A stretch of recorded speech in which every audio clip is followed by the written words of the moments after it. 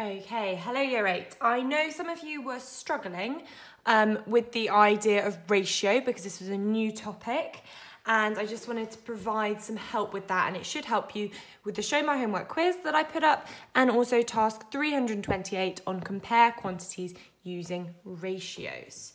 Okay, so there are a couple different things I want to consider in this, and I want to kind of take it back to basics. I want to start off with this, okay? If in a classroom I have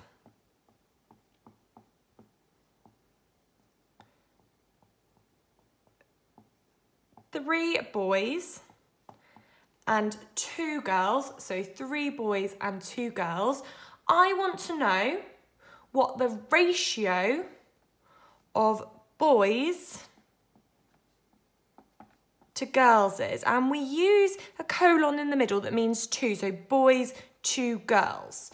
Now the ratio of boys to girls in this particular class would be 3 to 2 because I've got 3 boys and I've got 2 girls, okay? However, I could also be asked for the ratio of girls to boys. And that does change the answer, and it's important to acknowledge this. Changing that wording round does change the answer. So what do you think the ratio of girls to boys in my class here is? If you said 2 to 3, you would be exactly right. The ratio of girls to boys in this class is absolutely 2 to 3. Okay, I'm now going to move this on and talk about some other ratios that we can consider as well. So I'm going to just rub this one out.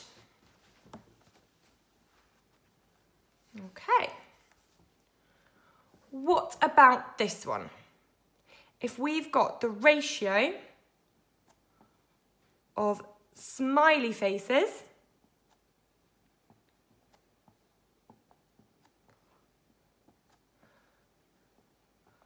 to unhappy faces.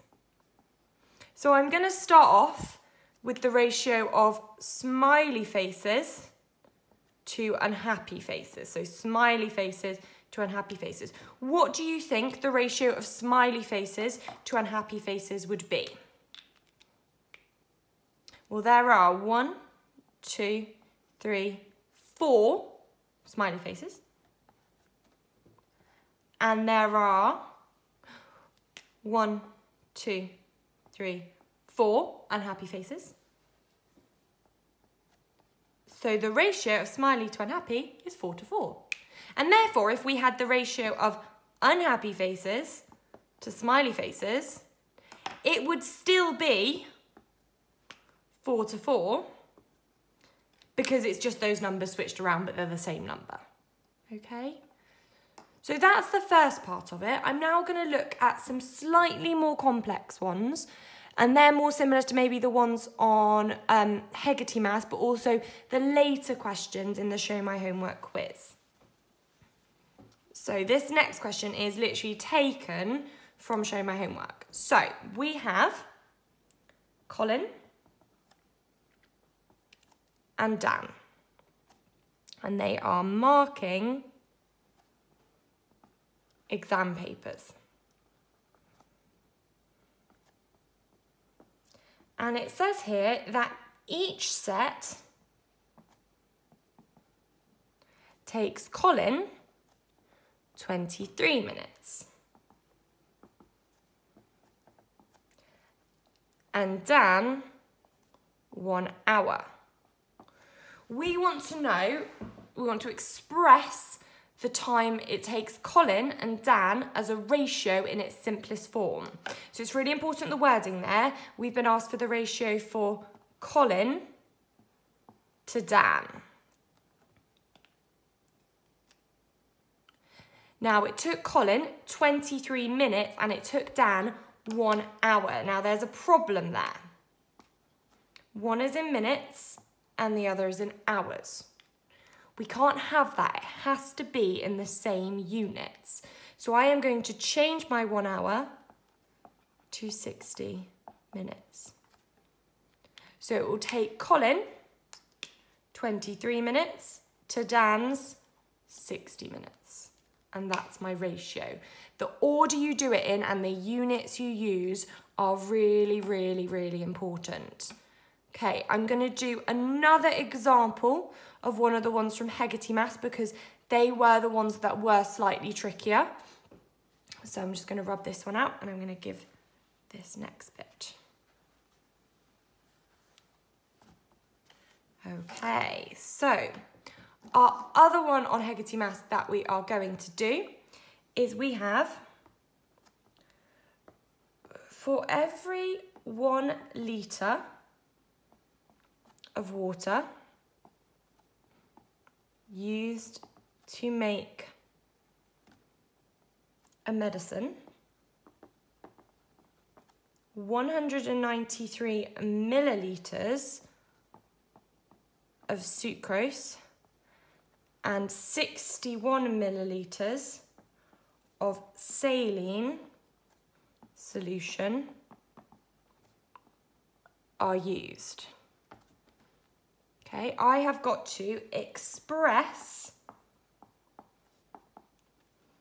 the amount of water, sucrose,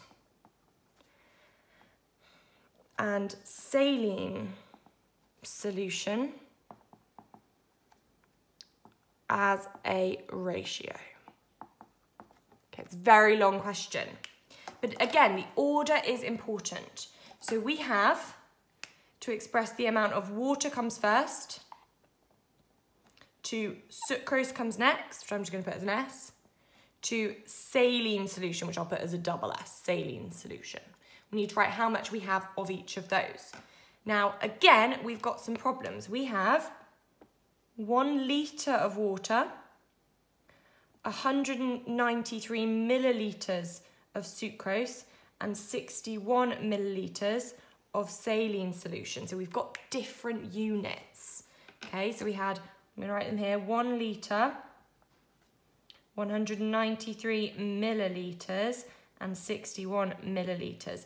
Now I need to change this 1 litre into millilitres. Does anyone remember how many millilitres there are in 1 litre? If you said 1,000, you would be absolutely right. There are 1,000 millilitres in 1 litre. So now I've got them all in millilitres, I can now do my ratio. So water, I had 1 litre, which we know is 1,000 millilitres. So that's going to go there. Sucrose, 193.